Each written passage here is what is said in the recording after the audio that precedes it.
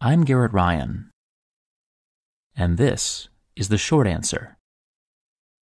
Today's question is, were gladiators fat? The following is an abridged excerpt from my book, Naked Statues, Fat Gladiators, and War Elephants, Frequently Asked Questions about the Ancient Greeks and Romans. We don't know how the gladiator fell. Maybe a net caught his ankles. Maybe a flickering trident bit his side. Somehow, he found himself gasping on the bloody sand. He heard the crowd roar. Then his helmet was wrenched off. A slap of air, the dazzle of light, and a trident blurring toward his head. The gladiator's punctured skull, discovered 18 centuries later near the ancient city of Ephesus, tells the story of his death. The rest of his bones, analyzed by forensic anthropologists, trace the longer tale of his life. He had died in his 20s, and he had lived on a fattening diet of beans and porridge. A gladiator had little control over his diet, or any other aspect of his existence. Most gladiators were slaves, captured in war or condemned in court. The rest were freeborn volunteers, motivated by desperate poverty or deeply misguided enthusiasm.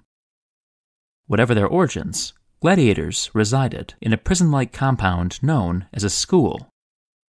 There, except for the few times each year they faced the hazards of the arena, they spent their days training. A new gladiator began by practicing basic swordplay against a dummy or wooden stake. Once the master of the school had evaluated his abilities, he was assigned to one of the dozen or so fighting styles, each associated with distinctive armor and specialized techniques. Under the direction of an experienced trainer, he would spend months honing his skills before his first match. Throughout the training process, his body was kept in good fighting order. His muscles were eased by expert masseuses. If he was wounded, he received medical care. And he could count on eating often, if not well.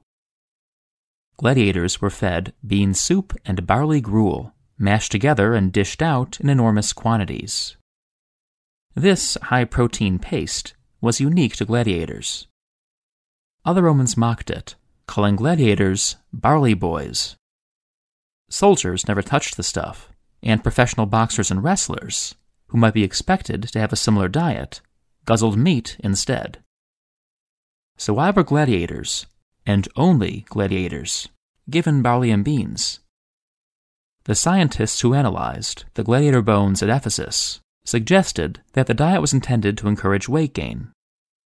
A few inches of fat would have shielded a gladiator's vital organs, allowing him to sustain spectacular flesh wounds without losing the ability to fight. The idea that gladiators were fat soon trickled into the mainstream media and is still routinely cited online. There is, however, no reason to assume that the heroes of the arena were out of shape. That gladiators ate a potentially fattening diet is clear. That this diet actually made them overweight is not. It seems unlikely that the masters of the gladiatorial schools, where the training emphasized speed and endurance, would have wanted, let alone encouraged, their men to become heavy. In all likelihood, gladiators were served beans and barley simply because these foods were nutritious and cheap. Ancient authors describe gladiators as men bulging with muscle, and unless we attribute the trim and powerful fighters who strut across so many Roman mosaics to artistic license, we can safely assume that gladiators, if not as toned as modern athletes, were far from out of shape.